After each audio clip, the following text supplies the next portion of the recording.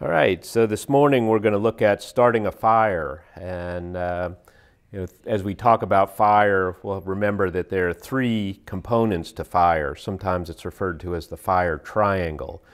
So you have heat, and that's what we'll start with. You got to have some sort of fuel, and then you have oxygen. So with those three components, you can get combustion.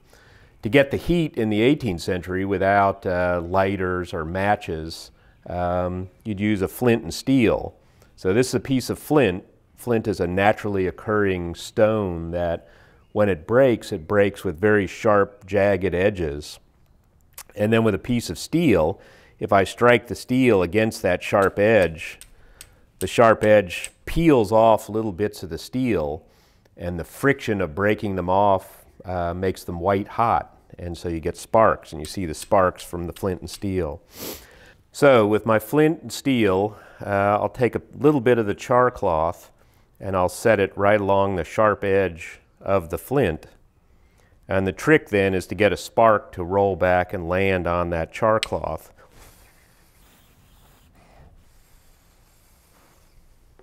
And maybe you can see there I've got the char cloth burning. It just smolders.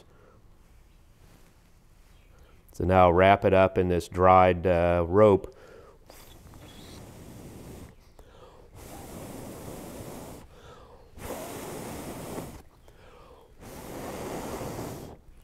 That gives me my flame, and then with the flame I can light a candle.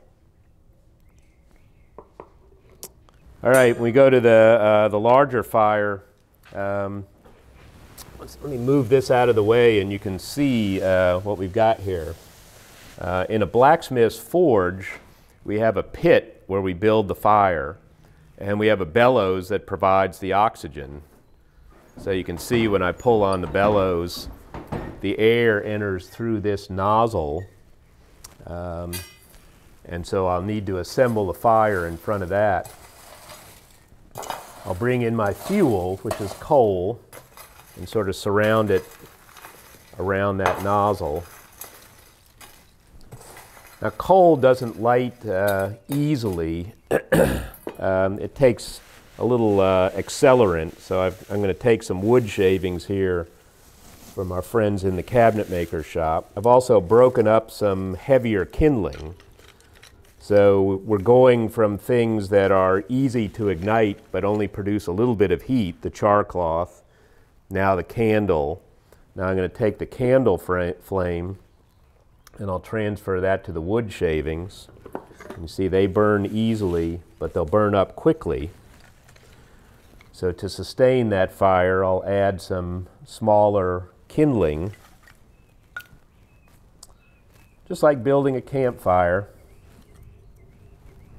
You see how quickly the wood shavings catch fire. Add the kindling, and now push the coal in around that to start to contain the fire.